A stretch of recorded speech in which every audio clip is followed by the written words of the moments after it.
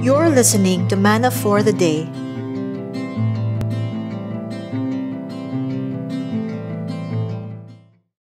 A blessed New Year po sa ating lahat.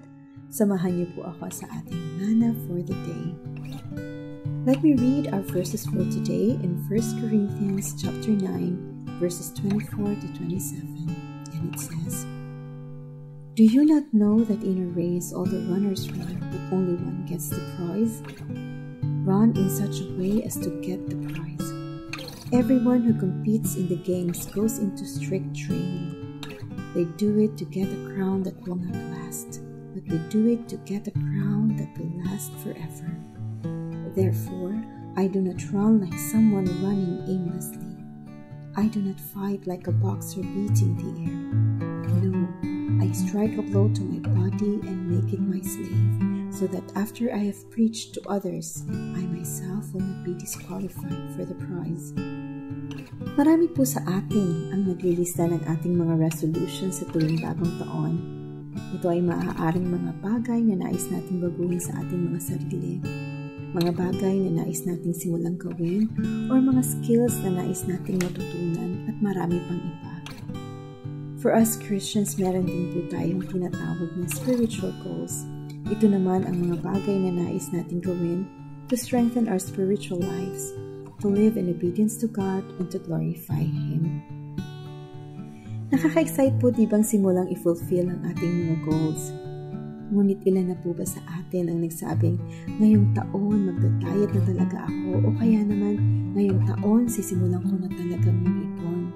Or this year, I will do my best na mag-devotion daily and umattend regularly ng life group, Bible studies, or services, and church equipping classes. Subalit nagdaan na ang 1 taon, 3 taon, o 5 taon, pero nanatiling pangarap na lang ang ating mga New Year's resolutions. And sometimes, because of neglect, our situations worsen. Yung dahil hindi natin nilesen ang ating weight for the past years, it resulted to a chronic disease like diabetes. Because we did not save, wala tayong nahugot nung nagsara ang ating kumpanya during the pandemic. Worse, dahil hindi na tayo nakakapag-daily devotion or nakaka-attend ng mga gawain sa church, nanlamig na tayo sa Panginoon at unti-unti nang lumayo sa ating pananampalataya. Ang ating pong spiritual journey ay hindi naman paunahan. We do not run our race to finish first. Mahirap naman po ano. Rather, we run our race to win the prize. But how do we get our prize? Nakanood na po ba tayo ng Olympic Games? Makikita po natin sa mga athletes na they are very healthy and fit. It is because they go through very strict diet, sleep patterns, and rigorous trainings. And to be successful, kailangan po nila ng matinding disiplina. Sabi po ni Paul sa verse 25, "Everyone who competes in the games goes through strict training." Ganun din po sa ating spiritual na pamumuhay. Upang maipagpatuloy po natin ang race, kailangan din natin ng disiplina.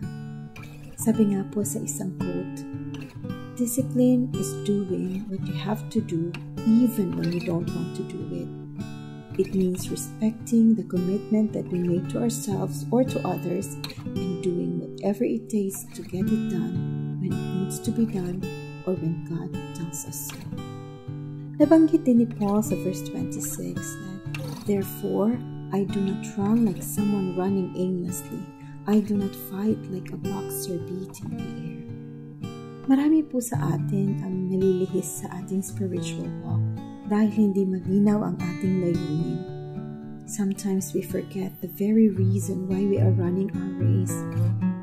Wala tayong layunin na paglalimin ang ating pagkakakilala sa ating Panginoon, or we lack the desire to deepen our relationship with our God, to grow in Christ-likeness, or to seek His words more. We don't look forward to getting our imperishable crown, or to spend eternity with our Lord. Nawa po ngayong bagong taon, maging parte ng ating resolutions ang pagtakbo ng malinaw at malalim na layunin, hindi lamang para sa premyo, ngunit higit para sa kaluwalhatian ng Panginoon. Nawa ang ating Christian journey ay hindi during LG, BS, and Friday or services lamang. May we live every minute of our lives in obedience to the Lord, no matter how inconvenient, how uncomfortable, or hard they may be. And konting reminder lang po, hindi po kinakailangan bagong taon lang tayo gumawa ng ating mga resolutions. Kung meron pong pinapagawa sa atin ang Panginoon, o kung meron pong area sa ating buhay na nais ng Panginoon na baguhin natin, we have to obey immediately. Dahil sabi nga po, delayed obedience is still disobedience. Let us pray. Father, thank you for another year para ipagpatuloy ang aming takbuhin, or for some of us to get back to our race. We pray that you will birth in our hearts strong desire to win our imperishable crown. May we learn discipline by your grace, and may you strengthen us so that, like Paul, we will also be able to finish our race. Amen. And that was our manna for the day. Subscribe and follow our social media accounts for more content and be updated with Bahrain Christian Fellowship.